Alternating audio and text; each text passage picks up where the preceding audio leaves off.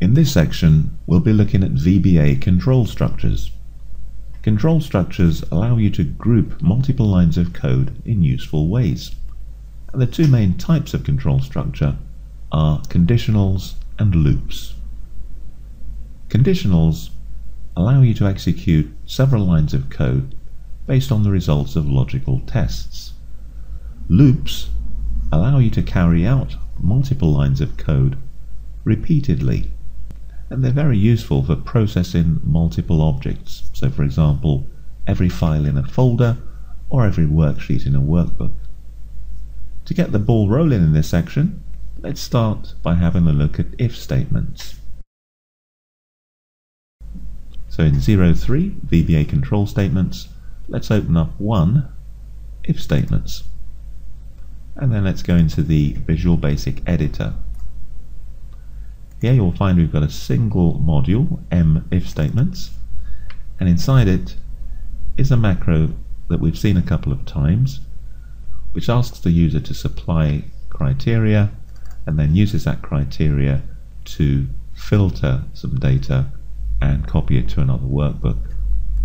So the thing we want to do here to practice using if is to make our code run both on Windows and on Macintosh versions of Excel.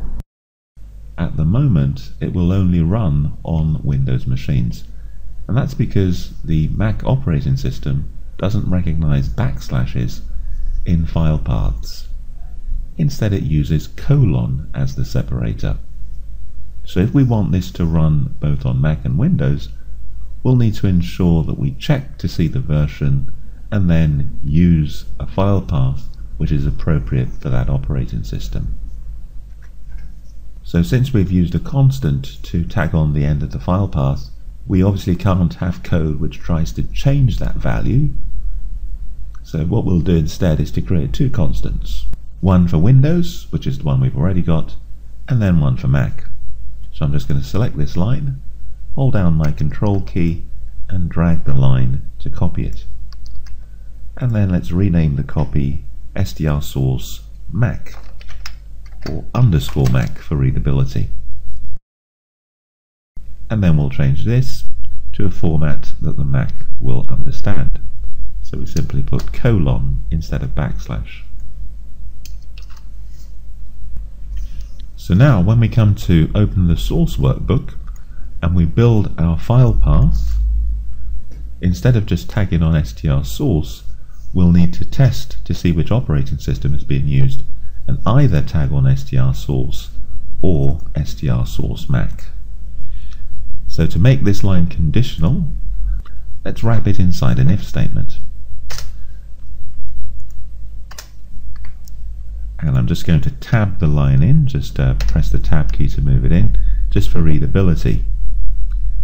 So the structure of an if statement is if test, then, and test is any logical test, in other words one which can only evaluate to true or false.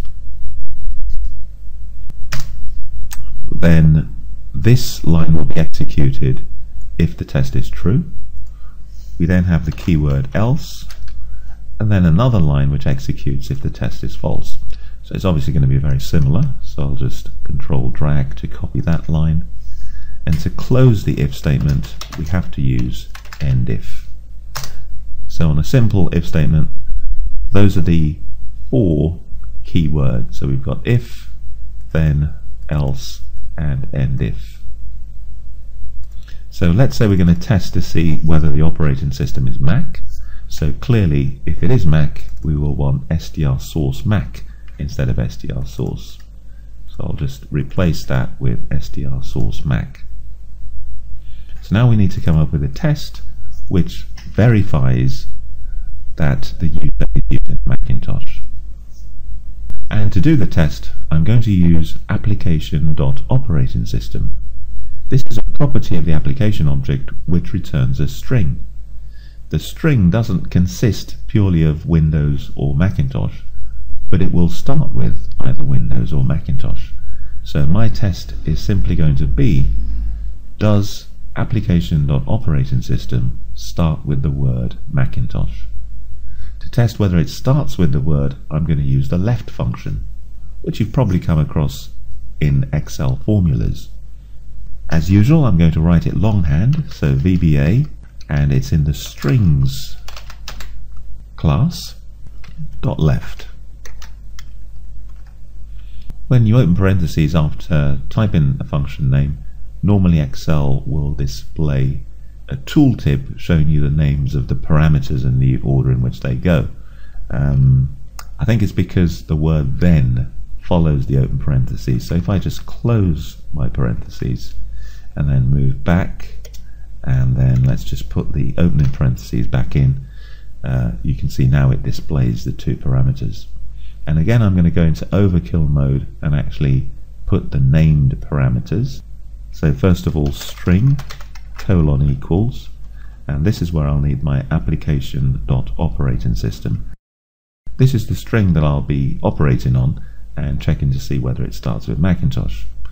So application.operating system, comma, and then the second is the length or number of characters that you want to extract starting from the length. So length, of course, is going to be the number of characters in the word Macintosh, which is 9. Okay, so what I want to say is if all of that is Macintosh. So now I simply type equals Macintosh, and of course, being text, it has to go in double quotes. So that's the first workbook, the source workbook, and we've ensured that str path will contain the appropriate constant for the operating system in use. So now we can simply copy that if statement and use it for the target workbook, which we open down here. And again, I'm just going to wrap this line inside our if statement. So the test will be exactly the same. I can just paste that in. And then here we would have our else. Then I can copy the line and close the end if. So because we're testing to see whether it's a Macintosh, this is the one that we'll need to change. So we need to change the style of that to the style of a Macintosh file path. And we do that by putting colon in these two positions. So that's it. So we've ensured that when we're attempting to open a workbook, we're building a file path which the operating system can understand. So now we can just transfer this code onto a Macintosh and check that it runs. So I'll save it and then move across to a Mac. So let's first of all have a look at the original before we made our changes. So in this version you can see we only have str source as our constant, and we're using backslashes in the file path. So of course when we come down to open our source workbook, because we're tagging on str source, which is the Windows file path, it's going to break. So when we click on run,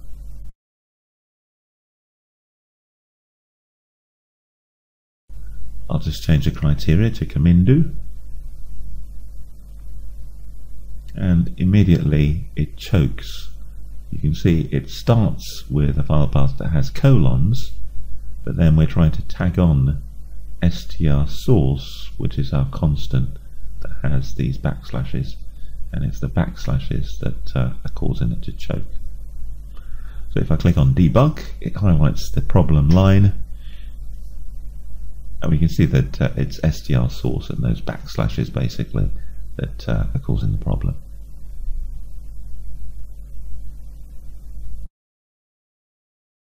Now let's look at the finished version. So on this version we've got our two constants, the Windows version which uses backslash, then we've got the Mac version which uses the colon character, which is what the operating system demands.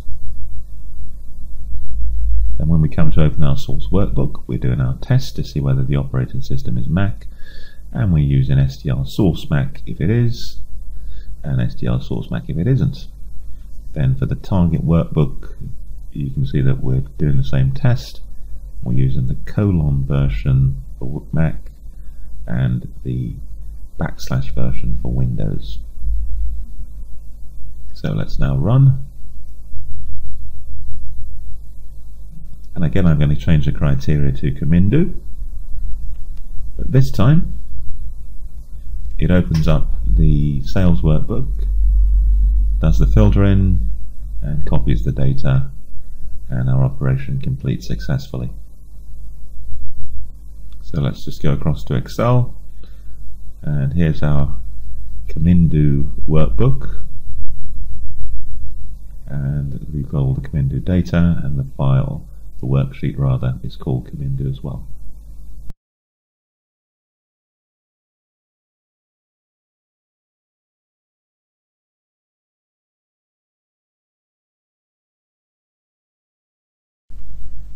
So this is an example of using the simple if statement, where you're catering basically for two possible outcomes. If the test is true, you take one route, and if the test is false, you take another. In the next video, we'll move on to look at the if-else-if version of the if statement, which allows you to cater for more possible outcomes.